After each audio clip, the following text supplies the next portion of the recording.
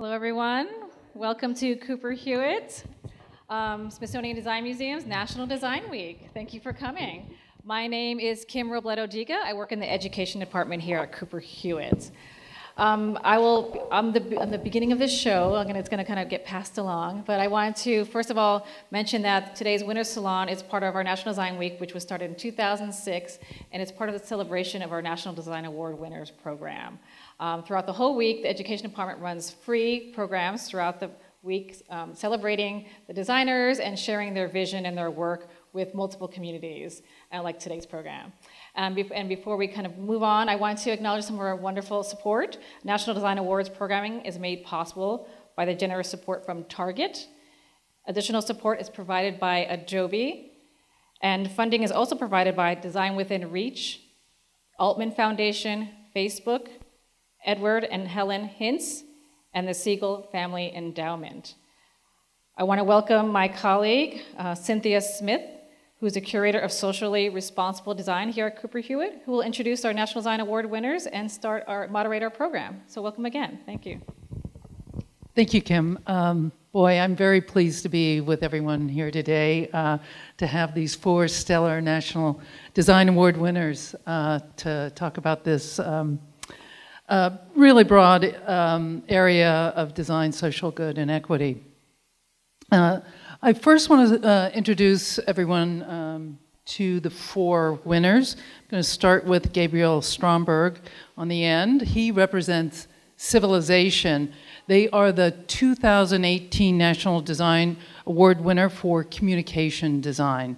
Since their founding, Civilization has built identity systems, digital experiences, printed materials, environmental graphics, and exhibitions that are engaging, empathetic, sustainable, and create meaningful connections.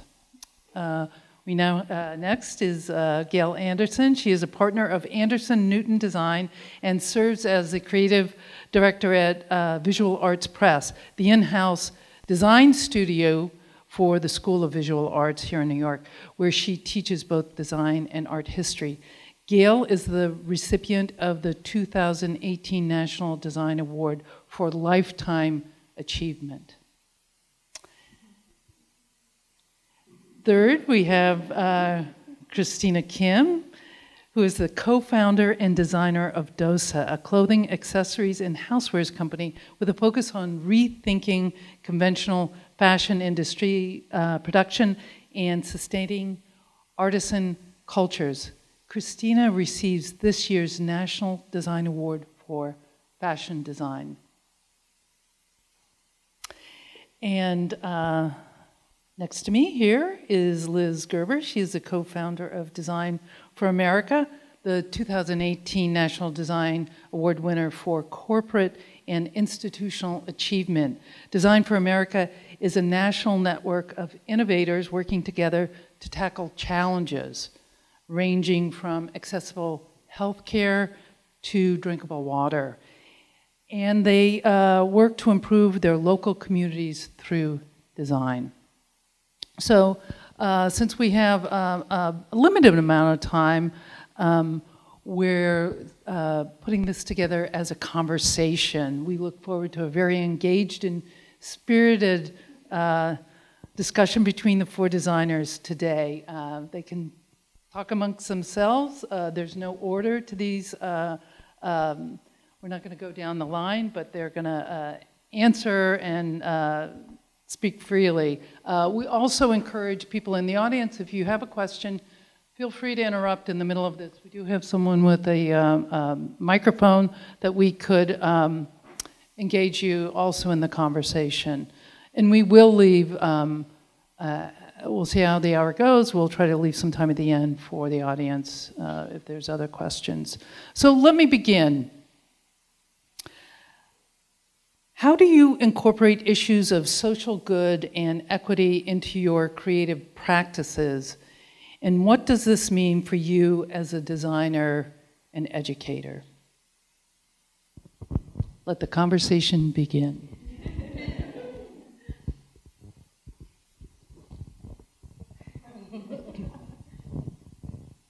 I don't mind starting. this is really built into the foundation of our studio. And I think a lot of it has to do with really approaching it from a historical perspective.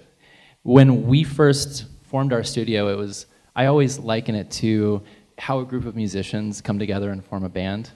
They usually have, other bands that they really kind of bond over, have very similar musical tastes. And we had similar things that we were inspired by in the world of design, specifically in design history. And a lot of those had to do with design being this catalyst for social impact. I mean, everything from Silence Equals Death, the work of Tibor Kalman, a lot of the work that's done within the civil rights movement, all these really amazing examples of people using design to create change, to impact the world around them. And we just thought that was so inspiring. And that really, from the very beginning, has been one of the key kind of concepts and foundations of our studio. I'll build on that and say thank you. That was really interesting. Like you, Design for America also had the foundation. It was built from the foundation, and really was actually built in the local communities. So the vision was to have design studios in every community throughout the country that were really looking in their social community and looking for what challenges and opportunities were very meaningful to them that they could approach and use design to solve. So it's really, I remark at this question that it's both in the mission of our organization as well as even in the structure of the design of the organization itself. I feel like I'm a little late to the game with this because You're not late. My background was many years at Rolling Stone, where we were doing a magazine every 2 weeks.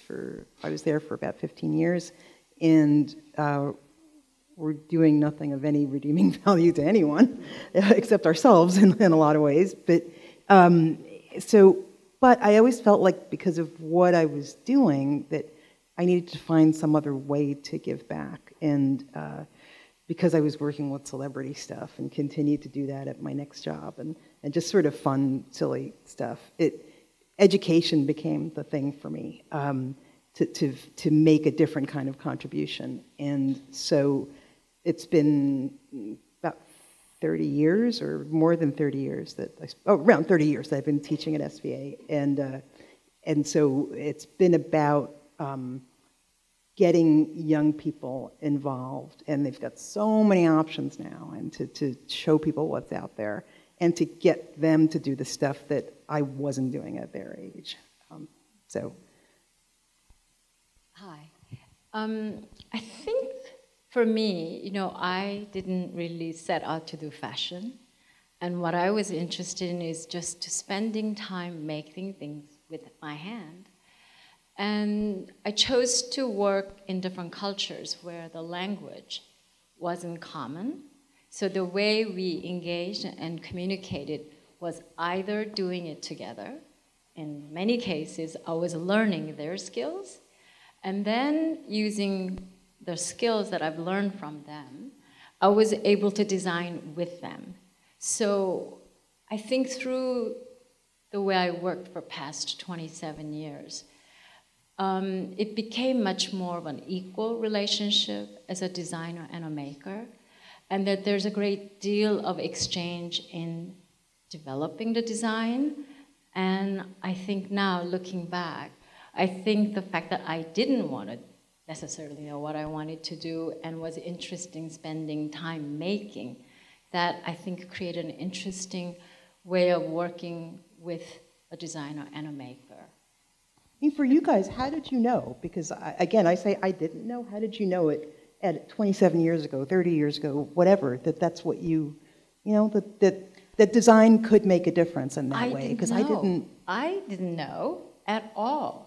But because I didn't have the tools, and my tool was my interest in learning what they do, and you understanding the skill, I was able to use my art background to take it to a place that they wouldn't have taken. And generally, I have been working with the same communities and same group of people for past about 15 to 27 years. So the fact that we've known each other and worked together for so long, that I think we kind of built our own vocabulary, a way we work together. And I think it's all because of the time that we spent and not knowing what I wanted to do.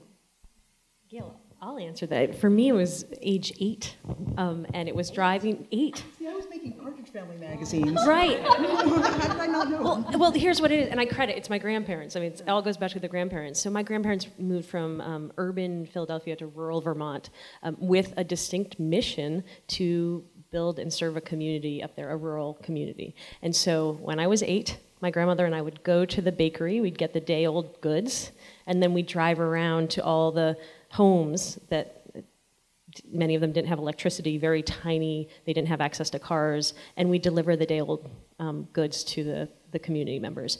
And my grandparents did that in all sorts of different realms. They'd build things for people. Would I call it service design? Would I call it product design at the time? My grandfather making, in his workshop, making things for community members that were needed? No, but I realized that the idea that, that you could consciously intervene and help people in your community was a very valuable kind of work. I think it was just Catholic school for me, so I was, yeah. that got me given. That too. What I think is really interesting is a lot of what we're talking about is the specific choices that we made. And the fact that we're working in this space, and it's because of these very, maybe sometimes not so at first intentional, but what are those things that maybe you're working in opposition to? I mean, have you ever specifically made those choices where you're you know, I'm gonna work doing this that's creating social good as opposed to maybe another space? Consciously kind of making those choices? I have. I moved to California, Los Angeles in 1996, and in downtown LA there were just fantastic old buildings, and I took this very large space, and you know, I first started in New York in the garment industry, you know, very small spaces, factories was really, really small, showrooms were big, very much divided up in spaces with very little air ventilation or any kind of consciousness for the makers. And so when I moved to Los Angeles and took this 10,000 square feet, one of the first things that I decided to do is have one floor and not create any kind of architectural divisions at all. But then the studio becomes fluid from the design to shipping to making. It all became on the one floor so that we all could be part of the making. And obviously the word I use a lot is making, because as a designer, the time that I spend most is interested in how we make. And so I think that was really the big choice that I made, and to think about the weather, you know, the light, and not to bring in certain comfort to everyone in the company and make conscious environmental choices. And I think that was a really good starting point for me to create my own kind of the way I wanted to be as a company. That's interesting, that space. I've been to the studios out in Civilization Studios out in Seattle to hear you describe this space in Los Angeles. And then even the image I saw here of some of the work that, how does the space that you work in, it's not just, it sounds like not just the connection either with your, the people that you work with, but with your community, how does that environment influence the work that you do? It sounds like it was critical in the middle of it. And I would be curious also with Civilization, like that origin story of your studio space is interesting too. Go ahead.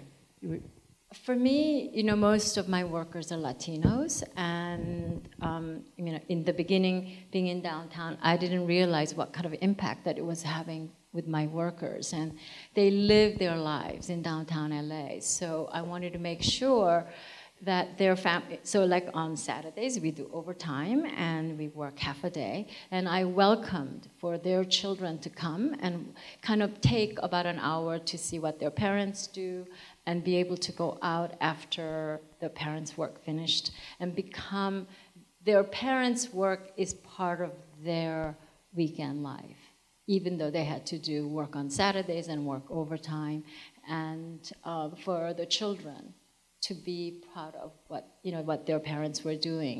You probably know about garment industry, sweatshops, and that's one of the things that I really wanted to think about. What does that mean when we say sweatshops? How could we change that? And for me, I'm an immigrant coming from Korea. That idea of a sweatshop was something that I really wanted to rethink about. And how do I change it? And how do I make my workers feel proud of what they do? And to me, it was the space. For me, space played more of a role of validation. I've been a part of a couple different startups, if you will, design-related startups. And with each one, as soon as we had, and I kid you not, the first closet, because I decided any space was better than no space, it meant it was real. It meant that our efforts were real and the work we were doing was real. And even if we could only fit two chairs and a locker in there, it was real. And I've worked in a lot of really interesting spaces, including a double wide trailer in kind of the edge of, anyway, all sorts of different spaces in an old meat house. And each space has offered a sense of excitement about and potential for changing existing conditions. Particularly the meat house was interesting. But thinking about what was this used for before, and now how can we use it today, and how can we make it a space that's constantly evolving with our organization as well. I've found that with one organization, the space almost, we went through about 6 iterations, it almost got too precious, that we couldn't, when the space got precious, it meant that we couldn't be as playful with the organizational design. So space is very much references our process as well. I grew up, live and work in the city, so I'm happy I have a window. So. Well, you're also, I got nothing. but you're part of this wonderful school, and you're embedded in 4 windows in my office there. So. You what? I have 4 windows in my office there. So. Really, I got part of the city. Unbelievable. So I'm going to shift this a little bit. Talk about the world at large. All of us, I would say, we find ourselves navigating a world of profound change, from new notions of truth, polarized discourse, widening income inequality, mounting climate challenges, to advances in technology, from automation to AI. And so what do each of you think the role of designer is in this rapidly changing social, political, and environmental landscape? And to add to that, in what ways do you think the designer's role has changed over time? My role as an educator is to get the students to really pay attention to what's going on in a way that they sometimes don't. To get the spark going, to make sure that they're, again, doing things that I didn't really do at their age. And right now that they're doing something, anything, that they're aware that, like, things are really scary right now. And even though they're kids, and I don't want to make it worse for them, I want them to really wake up, and I want them to feel empowered, and to know that they can make change. And it's amazing when you see them do that. And there are so many new courses. There's art and activism that they can take, and different master's programs at SVA to really get them motivated. So that's my job. It's like, come on, let's get going, guys. Well, and specifically in the space of visual communication, I mean, the way that I see visual communication, it really is it's a social transaction, right? There's a giving and there's a receiving. And I would say, from my perspective, the most successful examples of design are the ones that really use that relationship, knowing that what design is doing is it's activating these kind of collective understandings, this kind of collective vernacular. I really see the role of the designer within that relationship as one that's there to facilitate meaning and to make it meaningful and to make it human. And I think that what I see again and again is as we just, we receive these new technologies, the designers are the ones that really go in there and make them relevant, make them meaningful, and ultimately make them human. Yeah, I mean, we have a voice now as designers. We're not just making cool stuff. We can make change, and that's... Absolutely. Yeah. And I mean, when thinking about what's on the horizon too, right? I mean, imagine what that's going to translate into once designers get a hold of it. Mm-hmm. So at Design for America, we have a really unique opportunity and privilege to work with students across all majors. So we have computer scientists who love AI, and we have political scientists who love policy. And what we're trying to do is engage all of them in design work, and actually work on real problems in the community. And by doing so, the vision is that they don't all graduate and go on to become professional designers. In fact, some of them go on to be every profession in the world. They go into government, nonprofits, for-profits. And to me, that's the world I want to live in, is the world in which everybody has exposure and understanding of design, and they bring it to their particular practice.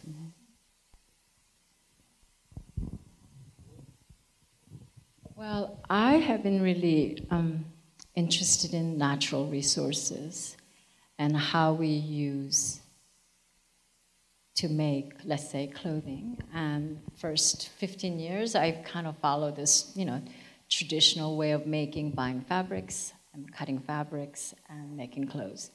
But last 25 years, I've been working very closely in the countries and areas where, got to watch how the cottons are grown, how it's procured, how it's hand-spun, hand-loomed, and handmade.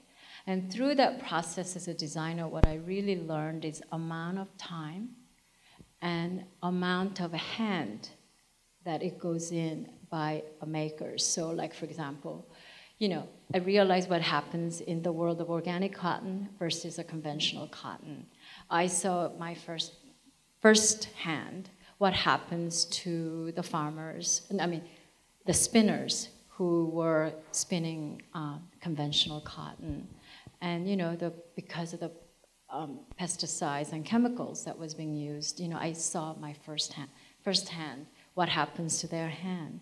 So I think what I learned is to look at natural resources and how we procure it. And then once I've learned that, I also realize the preciousness of the natural material. So the way I used to design, I had to rethink about how do I use the materials. So now what I think about is I do make a traditional way of making clothing, but I also try to really incorporate recycling as part of our practice. So there's a second generation of fabrics that we make out of leftovers. On top of that, there's so much of this recycling requires one-of-a-kind work, which allows for me to hire a lot of people who have less skills, but also pay well, but also to incorporate people with great skills and able to add values. And I think this is something that I've been working on, and I'm very interested in sharing. We've been collecting data. We've been collecting what happens when we lose and not add the cost of raw materials, and then how we could change the income that artisans could make. And so these things all have been happening last 5 years, and I see that a lot of next generations of designers are very interested in thinking and approaching design from a different place, and that's what I'm interested in really sharing for the future. How does that affect the rest of your life? What you buy, what you drive, what you... I am very conscious of how I live and the choices that I make. So I am very conscious of not using plastic, for example, especially one time use plastic. So I carry my own bottles, and when I travel to bring things for the artisans, I would bring things that I think that would make their lives a little bit more conscious. So last time when I went to India, I brought them all these stainless water bottles for them to have while they are working. Things like that. Yeah, I try to practice it every day in my life because that's the only way I think I could really share truthfully.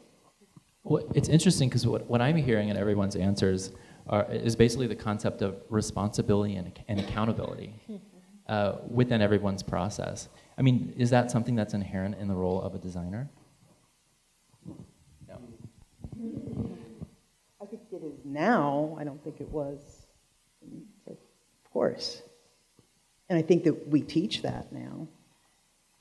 I just came across, I was in class yesterday and came across a quote from Bucky Fuller, who said, you can, as a designer, you have to make a choice. You can either make sense or you can make money. And this was a quote in Victor Papanek's 1971 Design for the Real World book.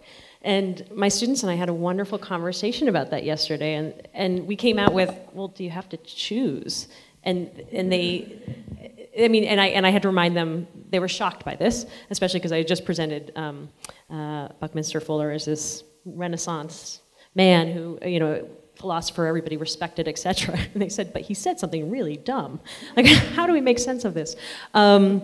Anyway, I think I'm right on with you. I think things are changing, and there's an idea that you can do. Yeah, which is so exciting. Which is so exciting. I'd love to hear his comments now. Well, there's a designer named Eric Carter, and he posted an article on the Walker blog. This was a few months ago, and I can't remember the title, but it was kind of railing against designers kind of working in this kind of space of kind of like hyper capitalism. And one of the things he said, these designers are going in and just by choosing the right typeface, they're elevating a brand's value. And and it was definitely a critique of design in this space. But I remember when I was reading it, I was like, that's incredible. You can actually elevate a brand's value just by picking the right typeface. That just proves that design's really, really powerful. Not just in that space, but period. So I have to ask a nerdy question. What typeface does your organization use? To represent your own brand. We just a really neutral sans serif. Okay. Yeah. Thanks. For all those font people out there. Well, it's interesting you bring up this whole idea of responsibility.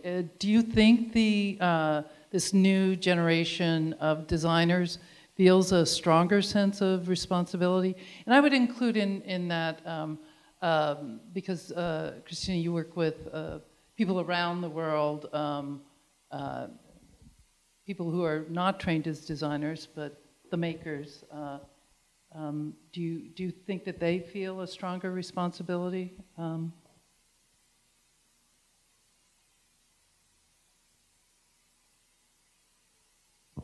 I think the people that I work with, they have had this skill set that was kind of carried on by generations.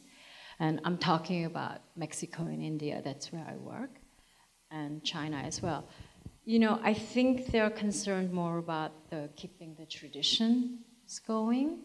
And I think what I feel is that as a designer, that you could really kind of share the design sense, design thinking to artisans. So therefore, they themselves could become possibly designers as well. I'm not sure that I'm answering your question right. I mean, if I'm going in the right direction for you, but and I mean, I'm very conscious of keeping certain kind of traditions keep going all over the world. So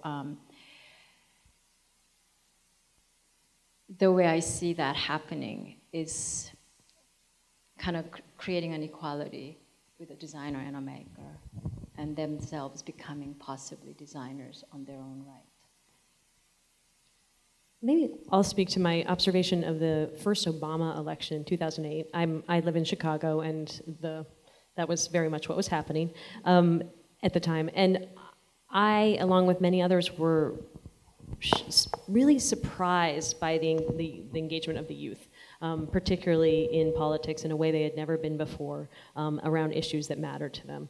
And I think for me that was a real turning point in terms of the next generation looking to, and actively reflecting what's their responsibility in their community, what are they going to do effectively. I think, so I've seen it, yes, very much. My answer is yes to you. I've seen it in this generation. I'm seeing it more as people are getting more involved in politics and more involved in their local community. I think people are feeling much more responsible. Whether they do that through their paid work or their non-paid work is still a question, but it does fit in the portfolio of their life. It's interesting because this whole idea of new notions of truth, we have a couple of people on the panel who work primarily in communication design, and how are you addressing that within your own work? Does it come out, are you explicit, or how does it, are you part of a larger conversation around this? I'm not quite sure I understand the question. Well, in your own work around communication, do you embed any kind of new notions of, are you explicit in trying to convey this idea of, I guess with algorithms and the conversation that's happening. You're not helping here. Okay. Algorithms. Well, maybe this is not a question for you. Maybe this is more of a question for Gabriel. I know you engage larger audiences and often have a position, take a position on different things. Does this realize this whole idea, new notions of truth, get realized in the work that you do? Do you mean when you say new notions of truth, do you mean the way that... Or the absence of truth, yeah. Perhaps. Well, I think design is best when it's truthful. I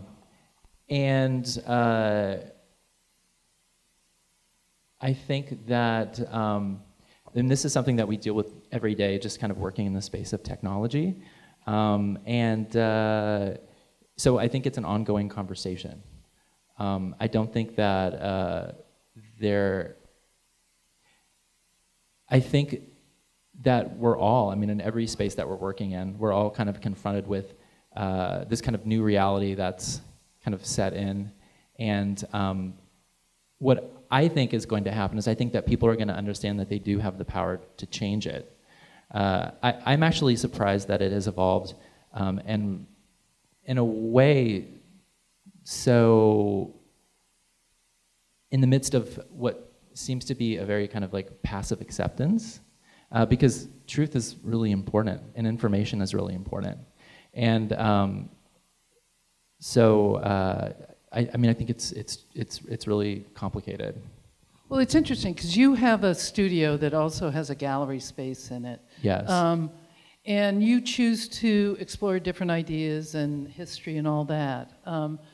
Does that come up in what you select to bring out to the public? You know, behind, as opposed to where your studio, you have clients, or you create these public programs. Mm-hmm.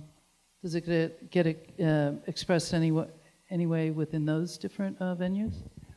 Well, so there is so much change happening right now, and we connect with a lot of people who are, you know, making that change happen, and we're really inspired by people working in the space of activism and social change, and a lot of the shows that we feature in our studio center on that. We just had a show based on the book by Bonnie Siegler, Signs of Resistance, which is about the history of protest. We've also worked with Mirko Illich and Milton Glaser. We We did a show that was also centered on protest. So we do think that this space is really, really relevant and an important one. And actually how how this kind of dialogue came about was, you know, we were in the wake of the Trump election, and we were all sitting around feeling really sad and less than positive, and we were like, okay, well, how can we bring design to this? How can we actually address this with design? And you know, it's interesting because you know, I teach design history, and so I'm actually engaging these types of questions with students constantly, and I'm sometimes surprised that they don't see more opportunity to bring design into this equation. Sometimes I think they're so overwhelmed that they're like, it's almost like they don't have that aha moment where they're like, wait, I'm a designer. This thing that I'm doing is powerful. I could actually bring this to the conversation. I have something to add. And so I'm constantly showing them examples of. Yeah, me too. I'm pushing all the time. We have a show up at school right now in the main gallery on the west side, Art as Witness, political illustration this last 2 years. Adele Rodriguez, Steve Brodner put it together. It's all these great illustrators and designers. It's pretty much a Trump show. And it's there's a little social media campaign brewing for one of my colleagues that you'll see soon, Tiny Trump. And he's cut out these tiny Trumps that will be planted around the city and around the world in a few days. And we've got some little grassroots things like that going on. So it's like, yes, we're engaging, and we're engaging as artists, which is fantastic. Well, that's interesting. So there is this polarized discourse that's happening. We read about it every day. It's right in our faces. Do you think, as designers across the country, we have Seattle, New York, Chicago, Los Angeles, there's ways that we can begin to use design to talk to each other? So we have every year, Design for America puts on a leadership studio in which we invite our 40 different students from 40 different universities to campus, as well as some of their mentors and advisors. And I have to tell you, it's always such an interesting, and we do a little design charrette, and then we do some connection. Our goal is to have them all connected. So while they work across the country, we want this opportunity for them to connect. And what always strikes me is when we're doing the design charrette, how do we frame the design challenge that's socially oriented in a way that's non-political? So for example, we had engagement, we had looking at how can design improve the voting experience, as an example. And we're very conscious that people are coming from very different places. And we know we're gonna have hard conversations regardless of whatever the topic is, because people are bringing their own values in. But we're ready for it, and we're excited to engage. And people report really feeling comfortable engaging, especially when they have a shared process, design. They can talk through their different values and perspectives on contentious issues like voting. We've done work in education, in healthcare, all of those. And it's been really exciting for me to see young people being able to talk with each other with different perspectives, but a shared passion for using design. How do you keep from getting political right now when it can only get political? It gets political. It's just it's respectful, and it's respect. It's political with respect. Being in the same room, having conversations, and I think that's what we, quite honestly, to make this a political conversation, that's what we need. We need conversation.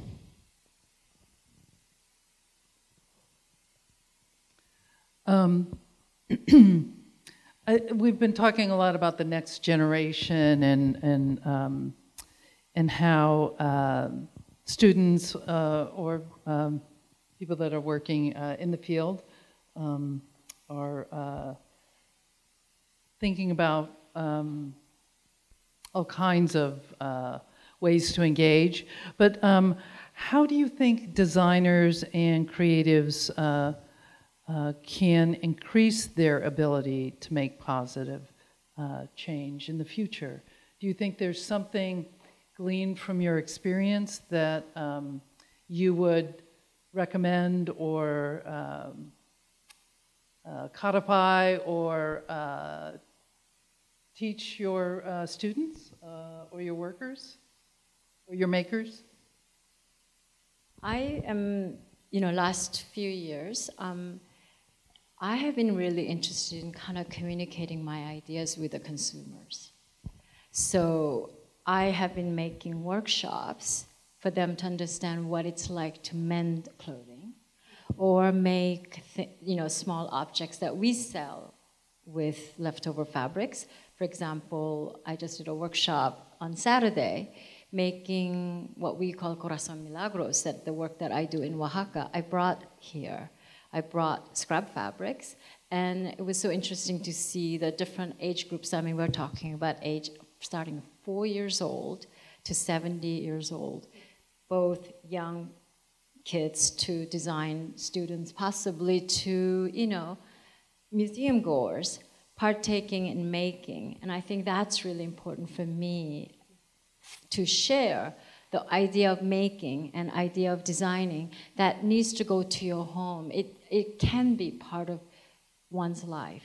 And I think through that process, by one learning to make and experiencing things making with the hands, I think you make different choices as consumers. Because I think as a designer, yes, I think it's really important how we design, but share with the consumers how you can be a consumer. And I think that's one of the areas that I didn't really think about in the past, but last 5 years I have been definitely thinking about, and I definitely see how my consumers have become a much more, I don't want to use the word smart, but more informed consumers, and they make different choices, like shopping bags. They refuse plastic bags, and we don't use plastic bags, but already they come with the understanding they are making choices. And I think that's really important for me to share that. Yes, yes.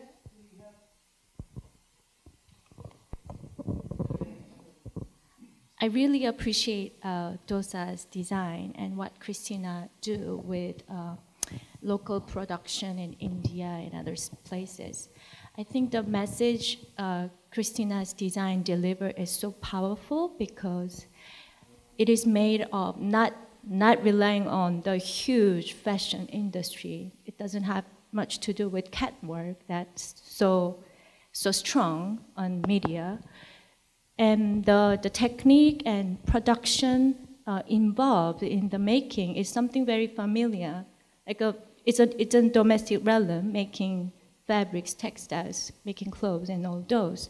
And Christina's doing traditional production method, and with the workers there, is giving me as a consumer message that I may be able to make it, or I may be able to participate in it. And it's wonderful it's happening in India. And I'm a textile conservator at the Met, so we are very keen to understand what's the production, original production involved, material, technology involved in it. And she is successfully preserving it and also successfully commercializing it and continue to be produced without getting extinct because of the financial pressure. And you want to say something? Yeah, I do, because I'm not sure, many of you, but like I grew up making my own clothes. So this is a very recent history that we made our own clothes. So I think it's a fantastic place for me to share with you that you can also make. The concept of making does not necessarily have to be at the level of designer. And that's what's really important for me to share that message, that we could all practice being a maker. How much time do you spend traveling out? Really bad, but 7 months of the year. That's the question. I want to participate in the making process myself. I just moved to Westchester from the city, and I found that there are more available resources than the city environment I used to, but still, it's not much production and manufacturing tradition has been preserved around. And I heard remotely in Vermont, somebody's investing somebody's whole life to preserve some old-fashioned weaving studio and things. So Christina's doing wonderfully amazing all over the globe. But what do you think about the situation in America? Well, you know what? I came here when I was 14 years old, and of course I knew how to sew a little bit. But really, you know where I learned how to sew? Home ec. In high school. So for me, this is one of the things that I really want to promote, is to bring these classes that are not necessarily academic driven, but life driven, back to school. So, you know, I've been giving a lot of workshops with a different level of designers and students in different disciplines. Bending, for example. So I think that is the way to go back, is to bring thinking about school system, the education in high school, junior high school level. I'm going to add that I think it's not only education, but what you're all doing, and compliments that there are 3 women and 1 fabulous man on this panel, is really having more female role models. I come from a product design background, which is dominated by men, and I continually have my students say, you know, we have all these speakers come in, oh, there's another man, there's another man, there's another man, and I know it's so powerful when we have women come in. Try to find a person of color. Yeah, well, that's right. Jeez, yeah, very difficult. But I think the more diverse role models we can have, the more young people will say, oh, look, I can do that. I can see myself there. But we need the pipeline problem is a big issue for design. I feel like I get that opportunity now, you know, as an older person, as a person of color, as a woman, like, it's my responsibility to do something. Right. You know? Yeah, if you don't speak up. Yeah, what I didn't know to do when I was younger, I know now, and this next stage of my career is spent doing that. So, thank you. You're welcome. We have a question over here. Yes, I'm approaching this from interior design perspective, and back to Christina's point and the comment posed earlier. I think HGTV has done a lot to promote interior design and do-it-yourselfers, and it's kind of taken over my industry in a sense that we are all trying to figure out a different way to really perform our business and to be designers.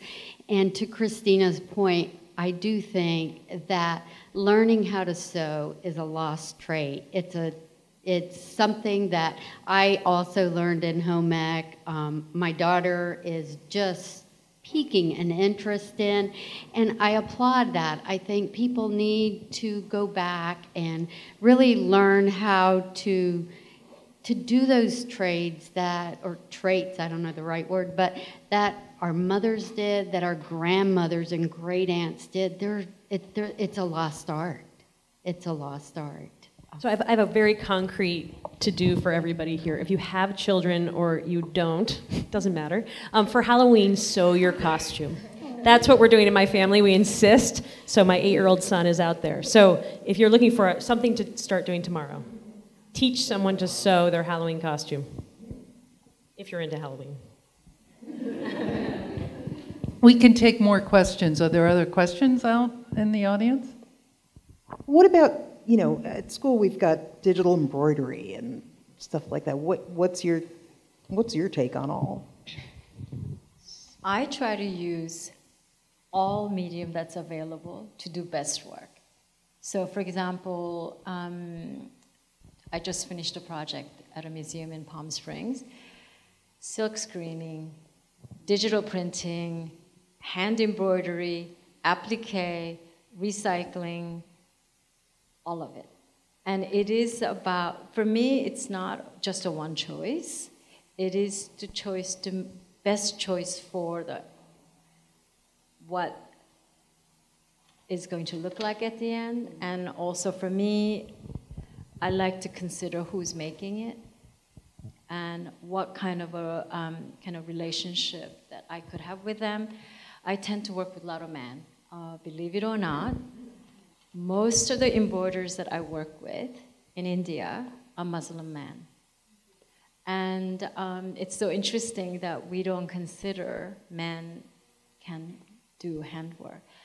I have to say, you know, their skill is so beyond. And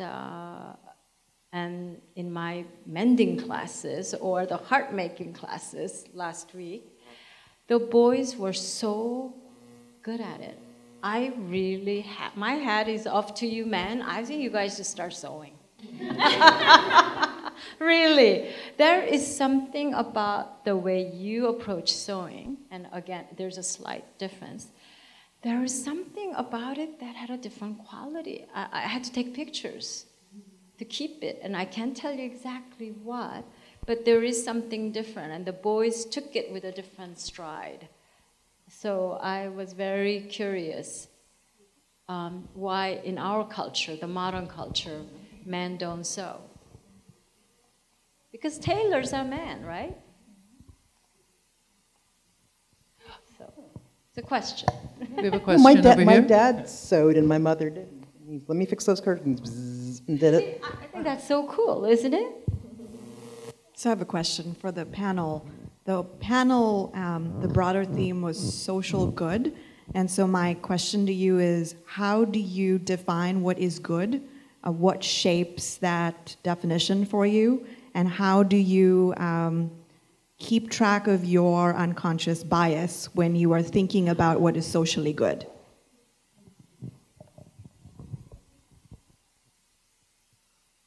That's a fabulous question. And one, obviously, that weighs all of us down a bit, because it's tough. The way I think about it for myself and the way I teach my students to do it is to really simply think of all the stakeholders in your design. And what really comes easily to all of us are the ones who are going to benefit. Oh, it's this person in this group and that group, et cetera, and benefit in some socially oriented way. And then we think about who's going to negatively be impacted by this, and that's a harder conversation to have, but important to discuss. Let's say, what would happen if we develop this new product or service? Who's going to be negatively impacted? Who's going to lose a job? Who's going to have more traffic in their neighborhood? You name it. I even think with all your traveling, I was just told the other day that by environmentalists that actually airplanes are significantly, the travel that we do as leaders is one of the worst environmental impacts we can possibly have, and outdoes every other attempt we have. And it's been making me really think, what's the trade-off I'm making to be physically here versus on a screen talking to you all, who's benefiting from this and who's not benefiting from this, and trying to decide, given my values at that time, what the best trade-off is. I'm not going to lie to you that I think every action that we take positively impacts some and negatively impacts others. I think to think otherwise is false. I don't mean to look at you. I'm just ready for somebody else to take on this. I'm desperate for a new approach, if you have one. I want to learn. Well, I feel really lucky. Our studio, all of the clients that we work with, we believe in what they're doing. We really let our principles guide us. And so that's really how we define, what we consider positive social impact. And that's everything from, working with an organization focused on climate change, an activist organization centered on women's reproductive rights, many cultural organizations. All of the people that we work with, we actually have this personal connection to. And so the result is the work that we do, we're very personally invested in. And I really do think that's kind of the kind of defining thing about our studio. And I So I think that that's how we're kind of making those decisions. That's how we're defining what that means to us. You know, I like being part of an organization. I like being part of School of Visual Arts, being part of a college, and in an art school in particular. That's been great these last few years. I've always been involved in the teaching part, but to be on the administrative side and to feel like the things that we're creating at Visual Arts Press for incoming students, for existing students, and anybody interested in art, that I feel like I know this audience really well, and it's a pleasure to be working for that audience. I love the other audiences I've worked for, but this is different. This is like, I can help to get a kid to make this amazing decision to go to college and change their life and all that. So, and just listening to you talk, you can hear that personal connection. And I think it's interesting. I've gotten snippets of that from everyone's responses tonight, that everyone is just so personally invested in what they're doing, and that really is a key thing that drives the decisions that they make and the choices that they make. I think for me, like we said, that I travel a lot. One decision that I've made is slow the process down and to really analyze every decision I make, which could be, let's say, in a case like going to India and work. It's been interesting because I decided not to go to India as often as I do, and once I go, I stay much longer. That's one. And try to communicate with the modern technology, which is computer. And so kind of created this dialogue via email. And what's happened by making choice not to travel as much as I do, I think, without realizing it, they are becoming now having to make the design decisions. Therefore, I think they are kind of gaining design sense by me slowing down the process. And I see that there's a lot of a creative element that is coming in that I didn't expect it before, which I'm so grateful for, thinking about what kind of impact that we make as a designer who has to travel and work and fly around. And I think being able to slowing down, I think that has been the best kind of new way of looking at how to be, has been a great help for me. and it sounds like you're empowering them. Yes. Yeah. Mm-hmm. For sure. And I think we've run out of time. I think that's a great note to end on, empowerment and slowing down, especially here in New York City. I love this during idea of National slowing Design Week. So I want to thank our National Design Award winners, Gail Anderson, Christina Kim, Civilization, and Design for America. Join me and thank you. Thank you.